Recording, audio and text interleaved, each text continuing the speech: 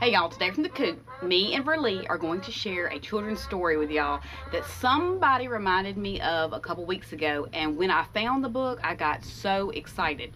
But y'all know that I love children's books that are the antique vintage old stories. This one was published in 1945 and this is going to bring back a lot of memories to a lot of people. This is a charming Southern folktale that was written by Carolyn Sherwin Bailey and it was illustrated by Dorothy Grider.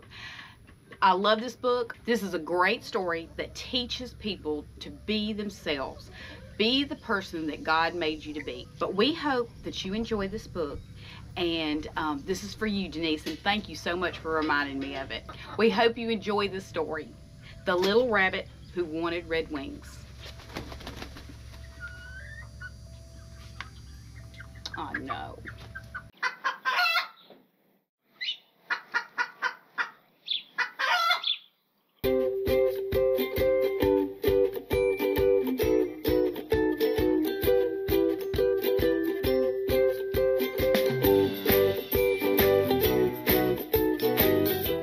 The Little Rabbit Who Wanted Red Wings, written by Carolyn Sherwin Bailey, illustrated by Dorothy Grider.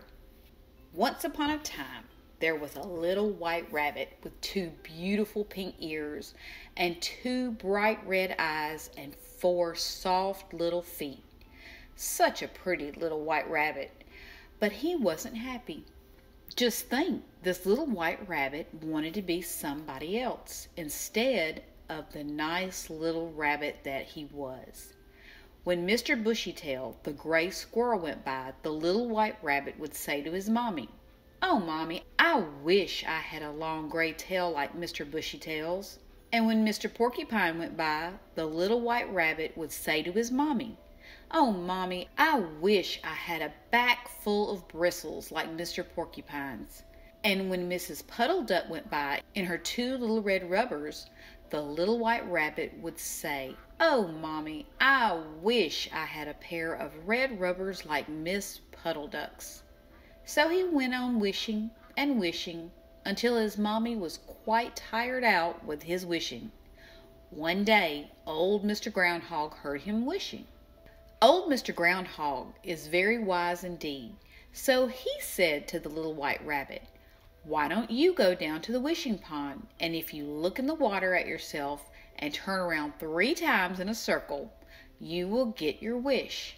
So the little white rabbit trotted off, all alone by himself, through the woods until he came to a little pool of green water lying in a low tree stump. And that was the wishing pond. There was a little bird, all red, sitting on the edge of the wishing pond to get a drink.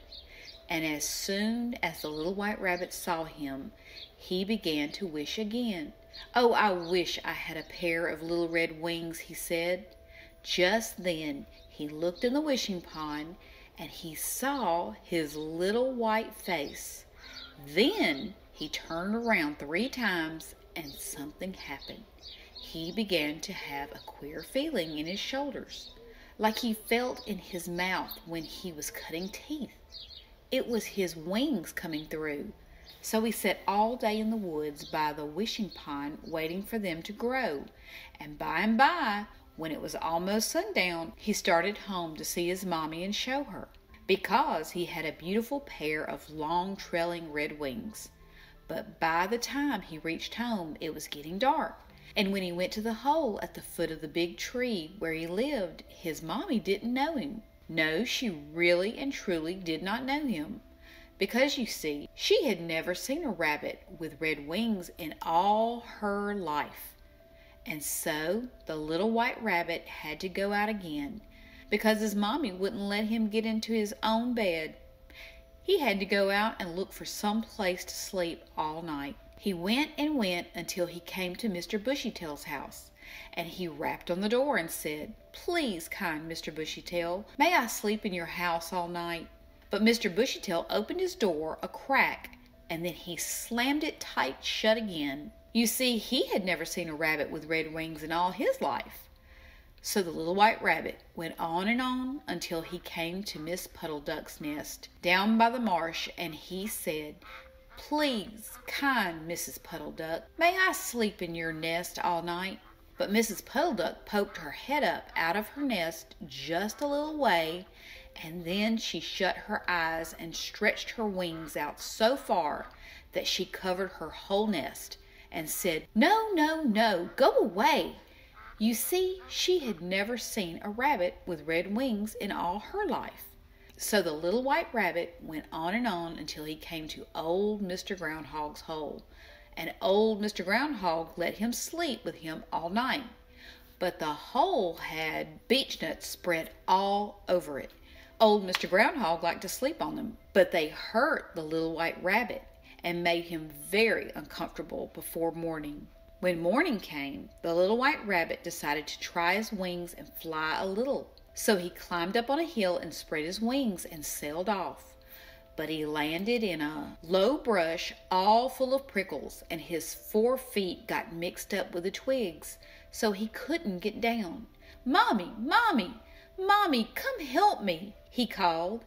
His mommy didn't hear him, but old Mr. Groundhog did, and he came and helped the little white rabbit out of the prickly bush.